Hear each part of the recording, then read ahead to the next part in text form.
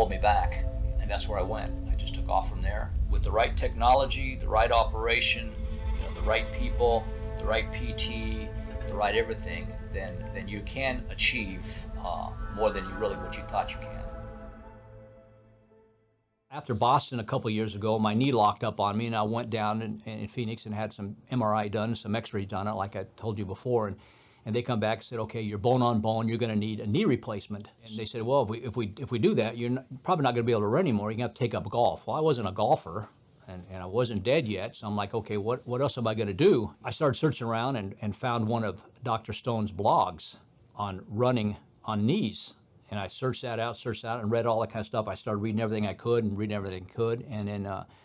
then I was fortunate enough to have a consultation with Dr. Stone, and he said, send me your X-rays and your MRIs. And I said, let me see what we can do. He said, because with the proper surgery technique and the proper PT afterwards, precise this and precise this, that starts the road for what we think you can accomplish. So I was sold. Oh, that's why I came, and it's been the best thing yet. So I had my, after about a week into surgery, I didn't know if I was gonna, the pain and everything else, but literally I had my crutches off in a week, and I'm walking really good, and I'm walking the beaches in San Francisco, and the knee was feeling good, and so, he gave me the okay to start running on it at 3 months, and there it was, no stopping me now.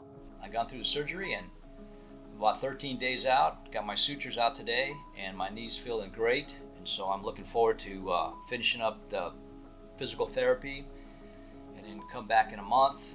They'll do some checking. I'll come back in 3 months, and I'll do a physical test there, and then if I'm ready then after 3 months, then I can start some training.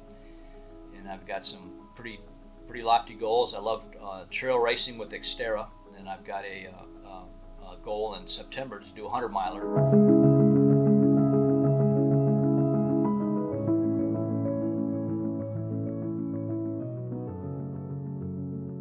Motivation was to continue on with what I wanted to do, and I think there's a lot of people out there that really, no matter what you're doing, no matter what sport you're doing, if it inspires you to continue, then search all options before you decide you're not going to do it anymore. And that's what I did, and I was so pleased that I found that.